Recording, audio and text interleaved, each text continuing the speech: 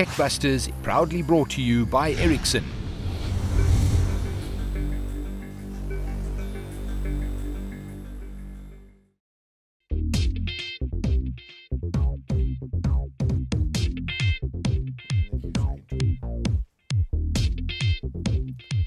Good evening. And well, you make up your mind who wants to say it. Let's say good evening together. Come on, Chubby. Good evening and welcome to...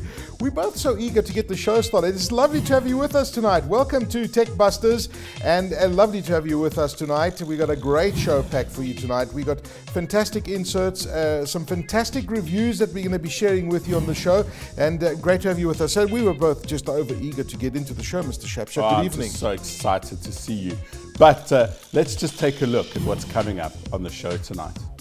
Tonight on TechBusters, we chat to Fredrik Jejdling about Ericsson turning 140 years old. We jet off to Cape Town to attend the Yoco launch, the latest in payment technology. And Toby chats to Steve Watt at South by Southwest. All this tonight on TechBusters. Ericsson, believe it or not, is 140 years old, and can you believe that they've been around for so long? In the mobile industry, you think, well, you know, it hasn't been around for 140 years, but they've been doing other stuff in the past. And we in studio, we got Fredrik Jejdling, who is the president and the head of the region for Sub-Saharan Africa at Ericsson, to talk to us about the company and especially this continent, because there's so many exciting things happening. Fredrik, welcome to us. Thank you. Difficult to believe that the company is 140 years old. I mean, where were the original origins? We started out in Stockholm, and as a little small workshop, and as a family company that then quite quickly expanded and went through a significant number of transformation. And what is quite interesting, apart from the 140-year-old globally, we've actually been in Africa for about 120 years, since 1896. It's a tight race between Cape Town at the time and Nairobi, where we installed the first switches. So we've been around for quite some time, and hopefully we can be in Africa for another 120 years. Maybe not with me, but let's see. Well, you know, it's all about connecting people, and your mobility report is always fascinating, and what you're doing in the other countries around the world, but on this continent in particular, I find the mobility report quite interesting, because Africa is very different to the rest of the world, and we are emerging in different ways and innovating in different ways to the rest of the world. Yeah. No, you're absolutely right, and as a company, of course, you're absolutely right. The industry is transforming, and it's going faster and faster and faster, and there are a couple of milestones, of course, in our 140-year-old history that are significant, including fixed line telephony, 2G telephony in the 80s, mobile data, Bluetooth, which is one of our innovations, and then on to 4G, and now Internet of Things and these things. And I think the thing is, what on the base of that, what we try to do is we try to stay genuinely innovative. We have a way of working with innovativeness in the company, which means that we have an ability, it seems historically, to transform ourselves into relevant areas of technology.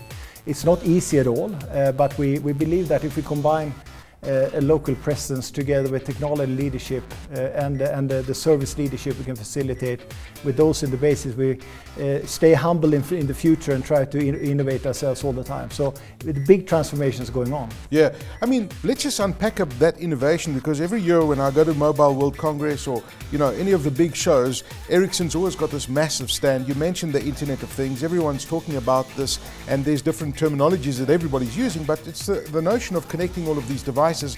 And on your stand, you had things from, you know, these connected cities. You know, the automobile is very interesting. The work that you guys are doing with Volvo, which is also a Swedish company.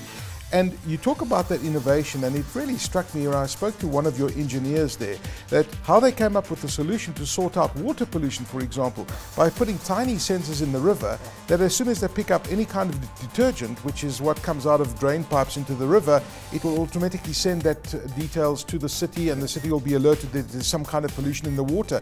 And this is the notion of connecting all of these devices and making things work seamlessly around us.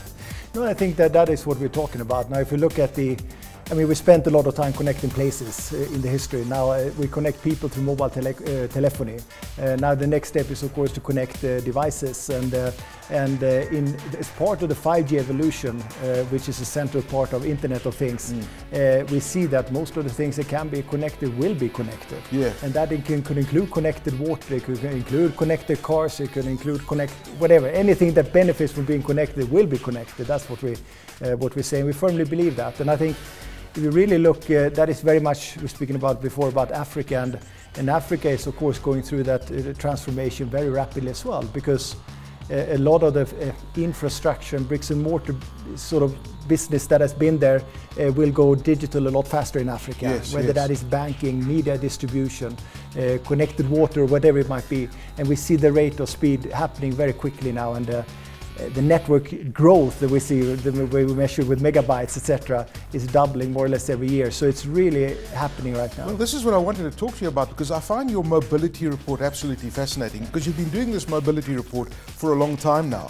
Paint us a picture where we are on the continent with the adoption of smartphones and these kind of technologies. Yeah, I would say that if we look at mobile broadband subscriptions, which are typically powered in the other end by a smartphone, we have maybe around 150, 200 million users today of smartphone subscriptions. So it's about 20%. Yeah, something like that. And the way we look at it by 2021, to refer to that mobility report, we look at around 800 million. And more or less a full coverage of 2G in terms of population coverage. So we're going very rapidly, and this is the thing here, that we went from a voice sort of revolution for the last 10 years, let's say, and the next 5 to 10 years will be the mobile data revolution, and all the industry transformations that come with that. And that is the exciting part for us here in Africa. That's amazing. You know, that's a massive jump. And where do you see this growth attributing? I mean, what's driving the growth? Obviously, I would imagine that, you know, the cost of the devices has come down, but I see a lot of the networks spending quite a bit of money on infrastructure and expanding, you know, to 3G and 4G, for example. I think you've got to be a bit practical. You've got to start with the consumer in mind. The consumer has an affordability level, and you've got to be a little bit careful to generalize Africa in that regard as well, because it's vastly different in countries and between countries. So if you look at the price of the device is the most determinant factor as to how fast mobile broadband actually picks up. Then of course comes price plans, then comes quality of networks is super important. People typically don't churn because of price so much. It's more linked to the quality of the network, why people change networks. So the quality aspect is very important over time.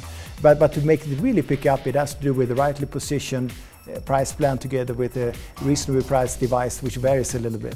That's amazing, and what's exciting for me as well is your last report that you released, and it actually makes complete sense what you're talking about. You're saying that if companies and organizations really apply ICT, and we talk about ICT, we talk about connecting people, we're talking about the services that are attached to these mobile devices, you can actually reduce the global carbon footprint by something like 15% by 2030 is what Ericsson is saying. Yeah.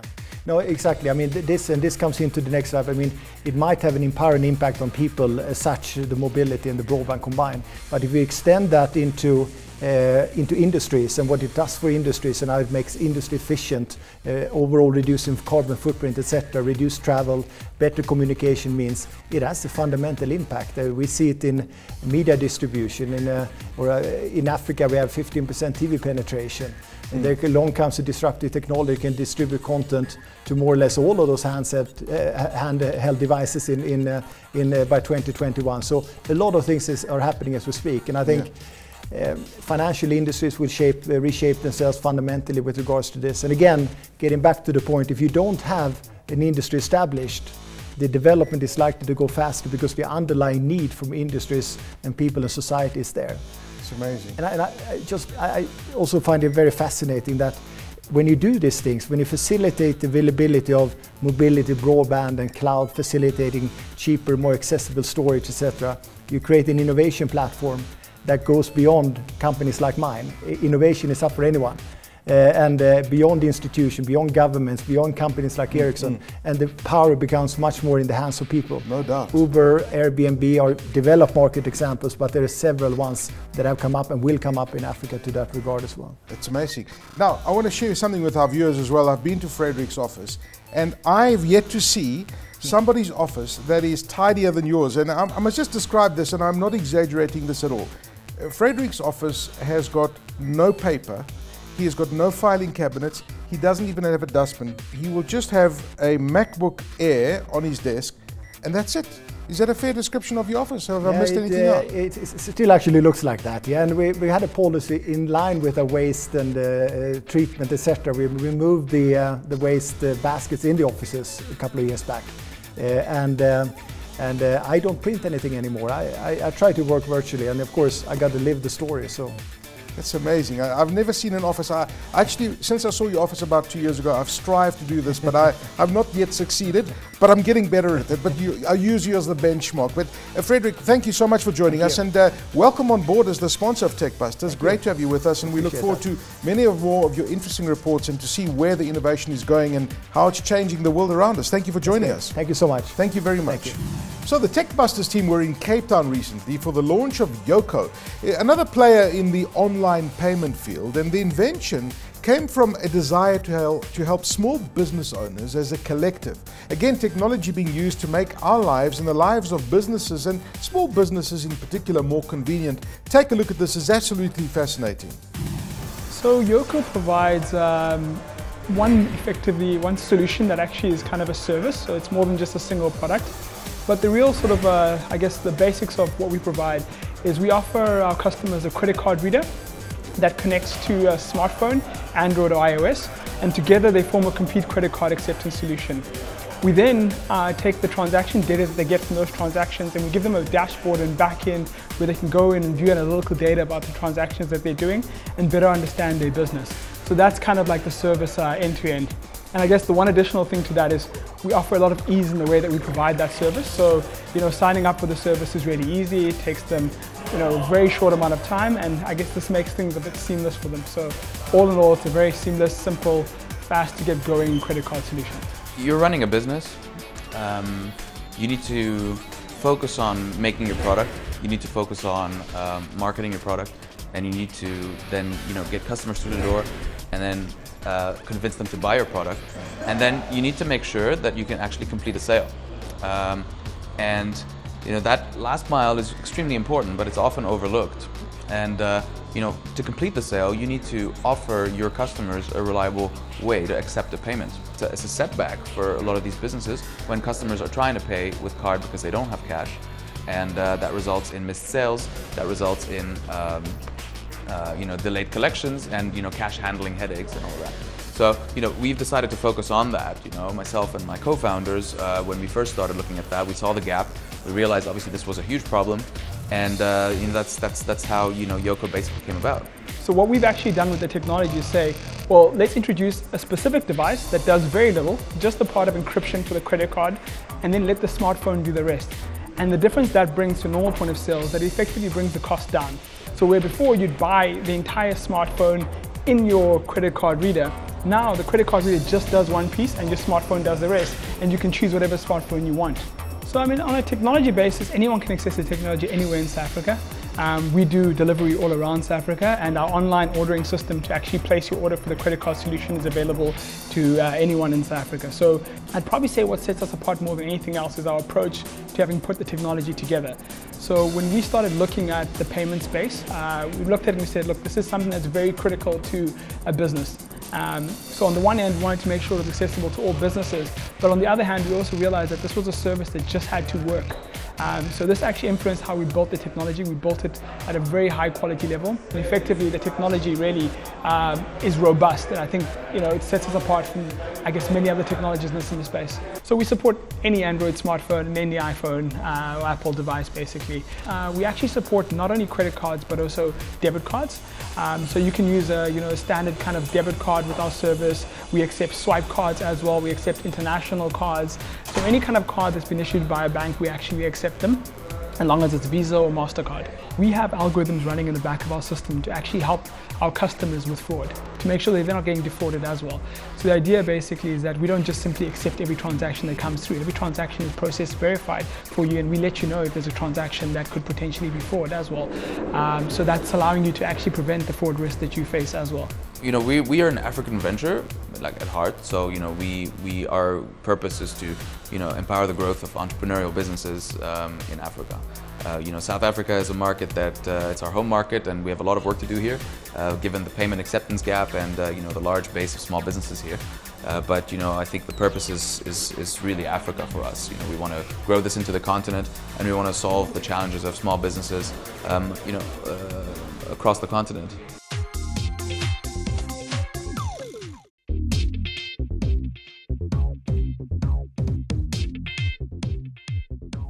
One of the smartest South Africans working abroad that I've come across is Steve Watt, who is based in Austin, Texas.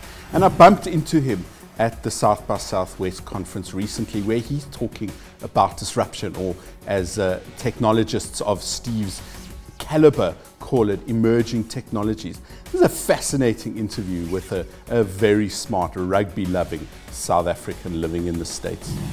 Steve Watt, you're a South African who lives in Austin, Texas, and this year you gave an excellent talk on this very trendy thing called disruption, but actually you've got another phrase for it. Yes, I think in our industry, disruption is the event that affects your business and can sort of put you out of business from a particular disruptive technology. And the way in our industry, in the technology industry, the incumbent defends against that is a business unit called emerging technologies, and that is what my talk was about.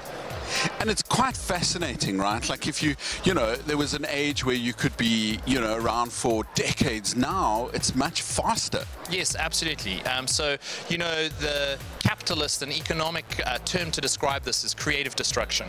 And so if you look at S&P 500 data, what you see is that there's from 1900 all the way to say 2005, if you look at every 20-year slice, you see a rapid acceleration where you would stay in the S&P 500 for say 90 years, where today, in 2005, you're only estimated to stay there for as long as 15 years. So there's a strong correlation between disruption and, time in the S&P 500, which means that there's, some urgency in properly anticipating it and doing something about it. So there's an incentive that if you do not do this, you will be overtaken by an Uber or an Airbnb or as someone else. Absolutely, right. That's the trend, right? The trend is that you will go out of business, and you actually have to be exceptional or do something different to stay in business. And then the next step is that you've got to work out how to do it. Right, absolutely. And this is something that's really poorly understood in the industry, right? Is that, by and large, most folks just wing it, right? Or if they do anything, right? So the disruption tends to come in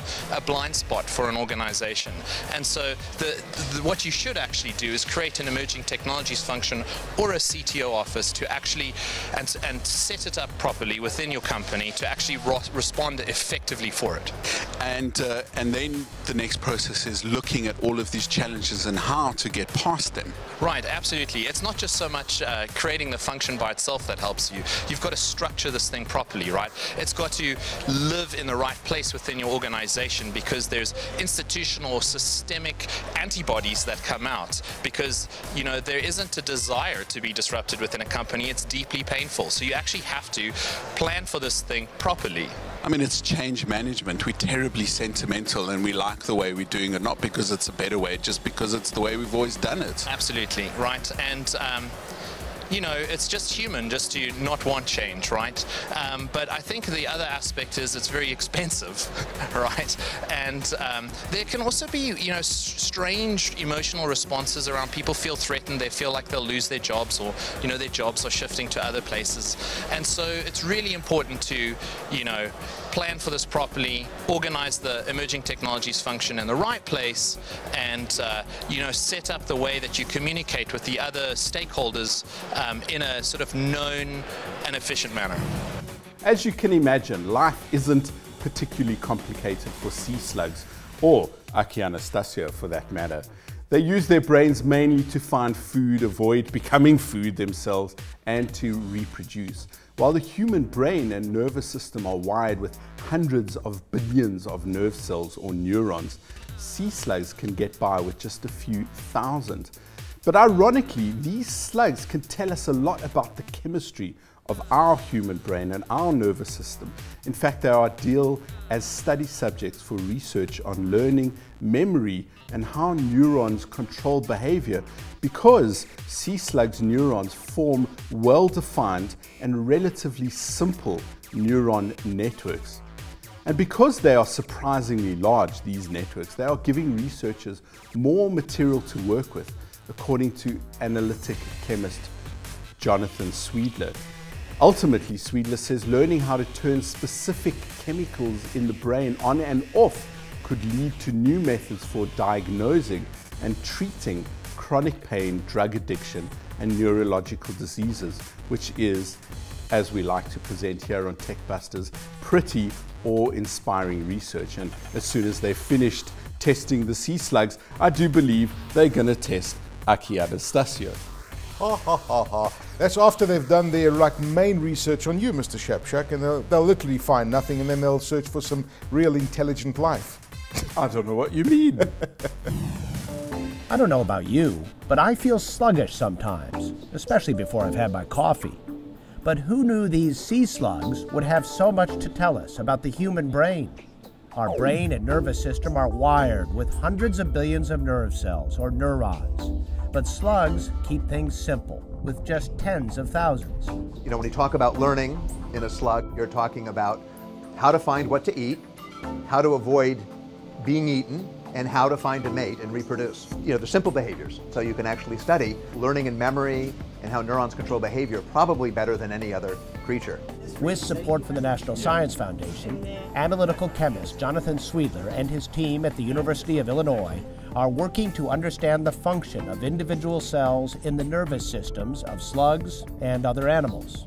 So why study single cell? Trying to understand how, say, a muscle works, and maybe individual cells aren't important, but in cases of cancer, when a single cell starts to mutate, then you need to go to the single cell level. They use a technique called mass spectrometry to measure the different chemical constituents in slug and other brain samples. Every one of these lines is a different chemical from the brain. So because of what's happened with mass spectrometry, the discovery of new molecules in the brain is really accelerating. Sweedler says sea slugs are a great model system for neuroscience because their neurons grow and grow throughout their lives. This is the nervous system of the Aplysia californica we are looking at, and right here you can see that some of these neurons can actually get quite large, which makes it a little bit easier, gives you a little more material to work with. Learning to turn specific chemicals in the human brain on and off could lead to new methods to diagnose and treat chronic pain, drug addiction, even neurological disease and mental illness. And so we want to understand the chemistry, and more than that, we are discovering in every animal we've looked at new molecules that people didn't know were in the brain. Just as we find new molecules, there is actually the potential for having a therapeutic effect. So next time you're feeling a little sluggish, take heart. They're smart enough to teach us a few lessons.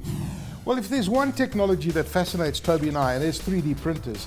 You know, I've been playing with this one over here, and we see these 3D printers in all the shows where we go traveling around the world. The reality is that they were quite expensive, and the prices have been dropping, you know, gradually over the last couple of years. And this is one of the first economic ones that has been made available in South Africa. It comes from a company called XYZ, and this is called the Da Vinci printer.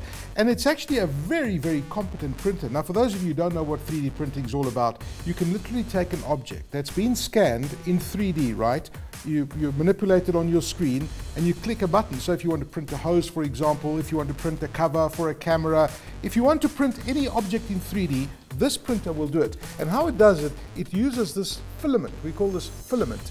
And it's really a hardened plastic. If you can imagine the plastic on a Lego block, for example, this is the kind of stuff that it is. It literally goes through this process over the head of the printer, very similar to a printer that prints on paper, but this prints out in plastic. So this this plastic that's really hard is heated up, it's melted, and then it prints it in the shape that you want to print it. Now, this particular printer doesn't have the 3D scanner built in, but the one that's above this, it's basically the same size, has got both the built-in 3D printer as well as a scanner. So you can actually scan a physical object that you want to print, and you can print it. But now you can download stuff off places like Thingiverse and print it.